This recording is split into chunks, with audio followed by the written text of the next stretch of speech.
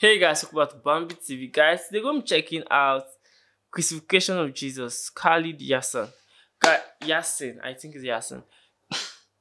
Guys, but seriously, I feel if I'm listening to this from one way side, it's kind of strange. I think I will start reacting to Christian side too. Like, so it can be balanced at the middle then. We see. Because based on what I have been checking out, guys, like I've been asking questions. I have been asking questions. Like I went to church yesterday and I was asking questions. Guys, I need to check. I need to bring the two. I need to match the two. So I need to match the two. Guys, let's check this out. Let's check this out.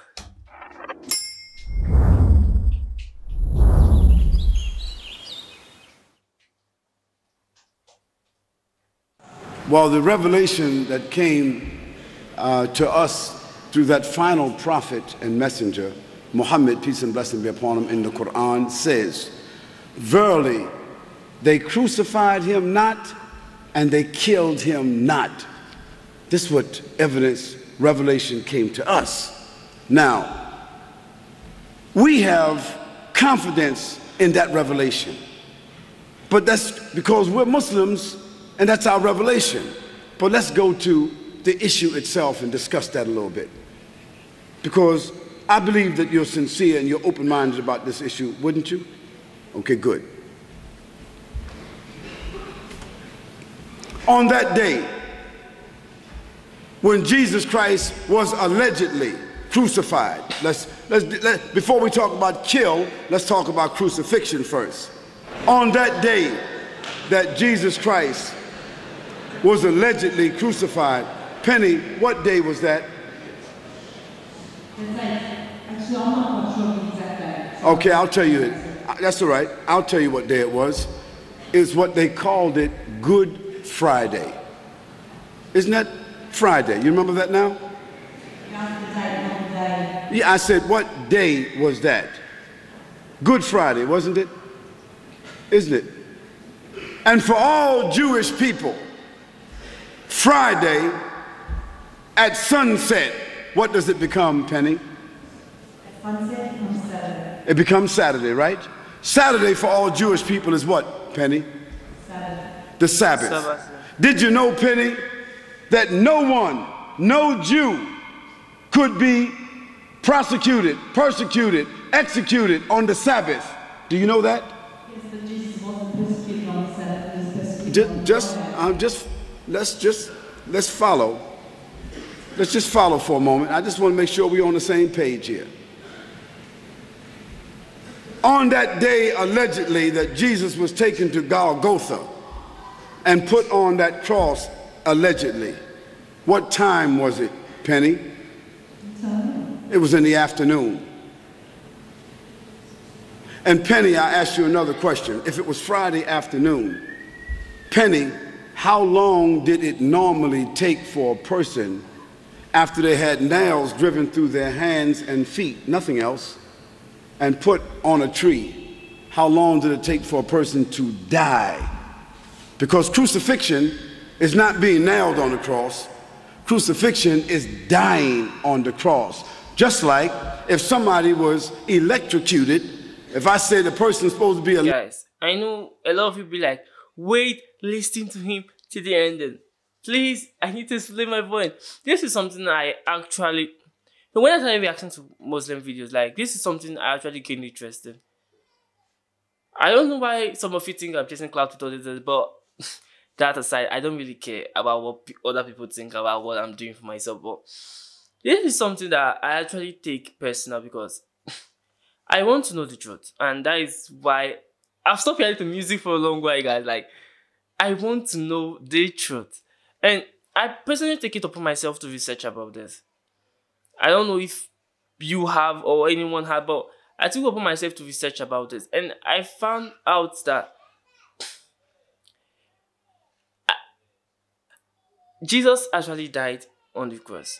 Because when I checked it out, and what based on the story they said that they gave Jesus poison on the cross and they spared him. Like they used the spear to what do I call it? Like they inserted a spear in his stomach and water and blood gushed out. It's true that because of that memorable event, that's how today's doctors actually find that there's a place in your stomach that if a knife enters there or a spear, water and blood can actually come out from your stomach. That is one proof that was evident, and this is not what Christians write. Even some atheists wrote about this. People who didn't believe Jesus was the Son of God actually wrote about this amazing thing that happened. So, personally, I don't feel Jesus died. If I'm being honest, because I don't think he can die. He gave up the ghost quite alright, but I felt he left his body. I just can't use the word die in a sense because I felt he left his body. His body was lifeless, but I won't say the body was dead.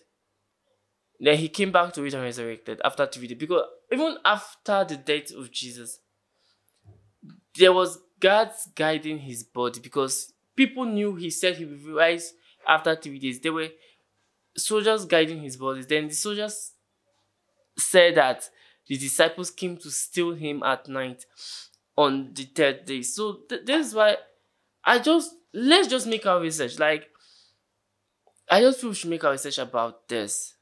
But let's listen to him now. Electrocuted, or they supposed to get an injection. If they got the injection and didn't die, were they executed? Were they? If they were put in the electric chair and the electric went all through them and they didn't die, were they executed? Okay, so if Jesus Christ was put on the cross, if he was put on the cross Friday afternoon, nails through his hands, not his heart, nails through his feet, not his heart, and put on the tree in order to be what? Humiliated, dehydrated, traumatized, and die a slow, agonizing death that usually took 3 to 4 days. Why would Jesus have died, Penny, in an afternoon before sunset if he was crucified? The guys... And this is something I need to say. Guys, based on the research I made, I came to know that Jesus was actually flogged with thorns. Now, I think not tongues, but he was flogged with some whip and there were tongues on it. So, the doctor actually said that if Jesus was flogged with that, he was flogged with that from when he was judged. I think I've forgotten the name of the emperor, but from when he was judged till Golgotha. So if he was flogged with that, he was like, there will be no way possible that Jesus could have survived after that much loss of blood, because blood was gushing out his body. If he was flogged from the Pilate, I don't really know how to call, but the emperor's place till Golgotha. He was flogged, he was stoned, and he was carrying a cross. You see, this is events. I just feel, I feel some Muslims don't really know about the death of Christ. That's what I would say. Like, I'm not saying what you're saying is wrong, but I just want you to see it from my own perspective. Like, this is, when I started reacting to Muslim videos, I was like, seeing it for the Christian perspective. So I was kind of not open. My heart was somehow closed, I'll be honest. Then when I started, like, I kind of switched to see where you guys were coming from, and it actually made a lot of sense. Because if you look at the religion very well, it actually makes a lot of sense. I'll be honest, it makes a lot of sense. And when I asked my lecturer about Islam, and he's a pastor, he was like, Muhammad was actually, we actually see Muhammad was sent by God. I was like, where is the confusion then? Like, why are we not united? Like, I really wanted to know, and this is something I'm working hard to get. And if I can actually make Christians and Muslims unite, it's gonna be a big blessing on my own part. Like, it's gonna be amazing. And this is actually the journey, my own, this evidence I'm trying to bring out to the world, guys. Like, to make Christians and Muslims see where they are wrong and come together. I don't think anyone is perfect, to be honest. I don't think anyone is perfect. Oh, let's just get back into this. Let's get back into this. That are in Guantanamo Bay, they have been tortured and abused. Those people that was in Gharib prison, they've been tortured and abused. There are plenty of people who have been tortured and abused. A woman could be raped and beaten and tortured and abused, but that doesn't mean she was executed. Here we're talking about crucifixion. Now, since you asked the question, I'm giving it back to you in a very rational way. I didn't say he was crucified. I'm giving you a rational explanation of the issue of crucifixion. That's just one point. One, it was the afternoon, allegedly.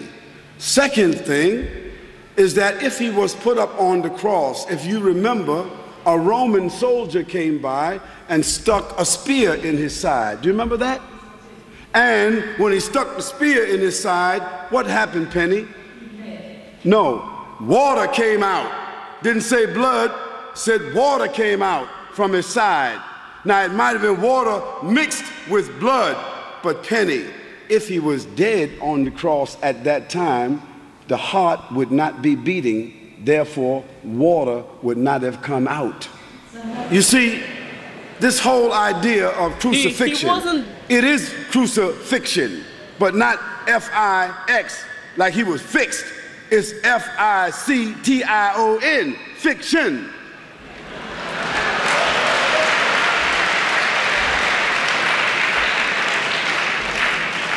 And the Quran, that final revelation, it says that. It says they were made to think that. In fact, another possible issue that's in the Bible, that one of the disciples of Jesus Christ, who looked very much like Jesus Christ, gave his life up for Jesus.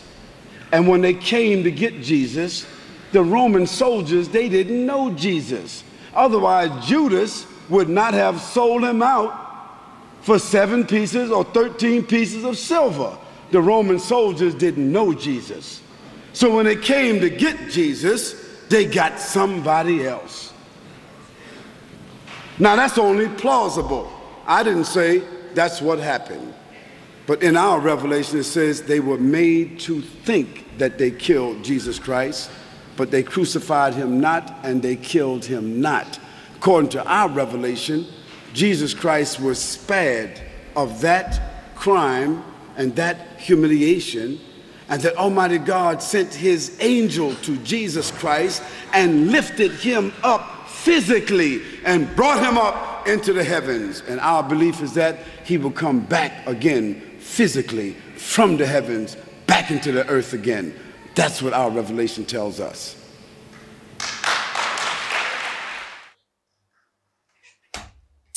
Guys, the last part, like, he was like, Jesus was ascended physically, and he said Jesus' disciple looked exactly like him.